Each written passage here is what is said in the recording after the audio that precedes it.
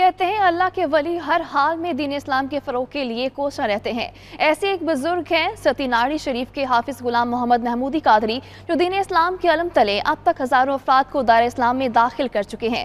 تصویرات سجاول سے نازش ایاز کی رپورٹ میں جانیے۔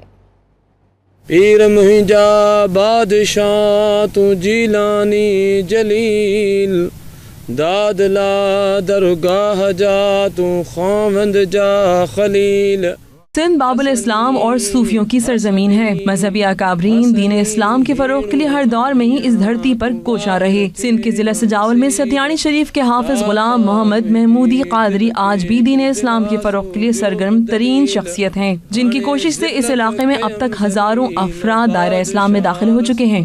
لا الہ الا اللہ محمد رسول اللہ۔ ماشاءاللہ، مبارک ہو جے پتا، مبارک، ماشاءاللہ۔ بابا سائیں ستیانی شریف میں اسلام کا وہ دیا جلائے ہوئے ہیں جس کی روشنی سے اب تک ہزاروں مستفید ہو کے راہ راست پر آ چکے ہیں۔ اتنا پیارا دین ہے اسلام، اس لیے کہ اسلام نامی سلامتی کا ہے، اسلام نامی محبت کا ہے، اسلام نامی پیار کا ہے، اسلام نامی جو ہے وہ ایک دوسرے کی ہمدردی کا ہے۔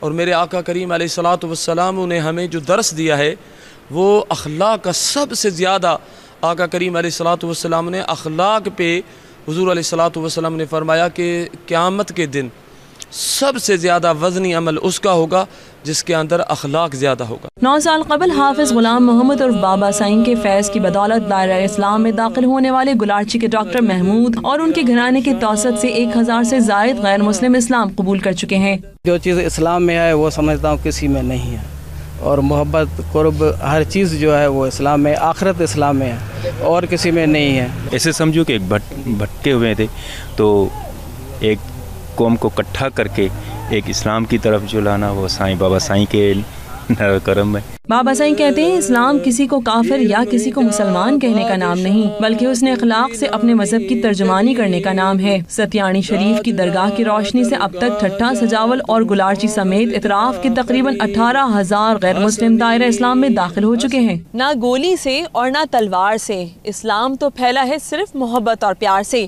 بابا سائیں کا کہنا ہے کہ اگر اسلام کو فروغ دینا ہے تو اپنے اخلاق کو بہتر بنانا ہوگا۔